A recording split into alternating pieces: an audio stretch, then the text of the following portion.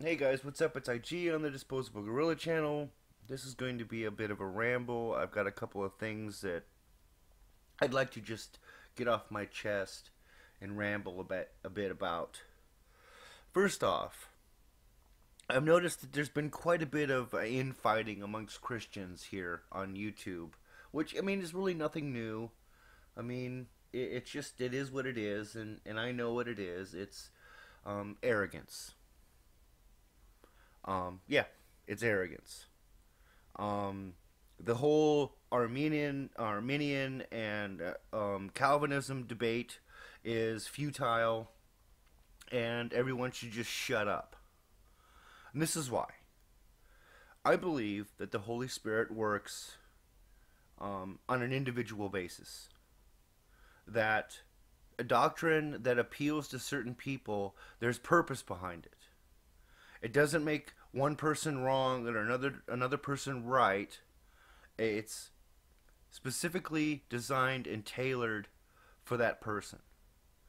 If a person is born again and shows signs of being born again, who are we to question how the Holy Spirit interprets God's word to that person? We need to come together on important things like Christ, like being kind to each other, asking forgiveness, um, being good, just being good people, being good Christians. That's something that we should really be focusing on instead of pointing a finger at each other, because it makes us look stupid. So knock it off, please. I know you mean well, okay? I get it. But stop. Because this infighting serves no other purpose than your own vanity. Seriously. If someone has an Arminian point of view, fine. If someone else has a Calvinistic point of view or a Catholic point of view, fine. I believe there's purpose in it. And if you don't, that's fine. I don't want to argue with you about it. As a matter of fact, I refuse to argue with you about it. I recommend you look into the different doctrines so you can understand them. And I'm sure that the one that resonates for you is the one that the Holy Spirit wants you to look into. And that's it. Let it go. We're not here to point the finger at each other in regards to doctrine. I think Paul made that pretty clear. Anyhow, moving on from that, I've also noticed that there's in the works a pre-trial of some sort. Now, with all due respect, gentlemen, what the hell are you doing? Now, if you're looking to entertain people and if you're looking to get people's attention and start a buzz around what you're doing, well, you've succeeded and good job. But if you actually think that what you're doing is somehow in service to Christ or God, again, I'd ask you to consider checking yourself before you wreck yourself in regards to vanity. Because that's what I see. I see a lot of posturing. The idea that you have the right to prejudge is blasphemous. I mean, it's completely and utterly blasphemous. Now, if your objective is to get these people into a situation where maybe you can teach them about the nature of Christ and what Christianity is to you, that's one thing. If you want to give testimony, that's one thing. But we are commanded to show love and respect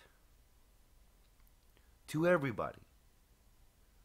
And this idea that you can bully someone into apologizing is just stupid. And I mean, it makes for great drama, don't get me wrong. I mean, I'm looking forward to it. I'm looking forward to the plethora of videos that are made about you, because they're going to be funny. Because you're setting them up. You're underhand pitching these softballs to these people. And, you know, I might even have to make a video or two about it, because it doesn't jive with Scripture. It really doesn't. And I would ask you to really consider what you're doing before you do it. Now, the other topic that I want to talk about is this idea of salvation. And I want to tell you how I see salvation. I see salvation as a changing in a person, almost a 180 in one's behavior. Which is why, after a lot of thought, I've come to the realization that I need to ask a number of people forgiveness, because I think that I have wronged them. Now, it wasn't intentional. I want to make that clear. That none of these people that I'm going to ask forgiveness of did I intentionally wrong. I may have wronged them out of stubbornness, out of lack of information, and maybe even because of my own vanity.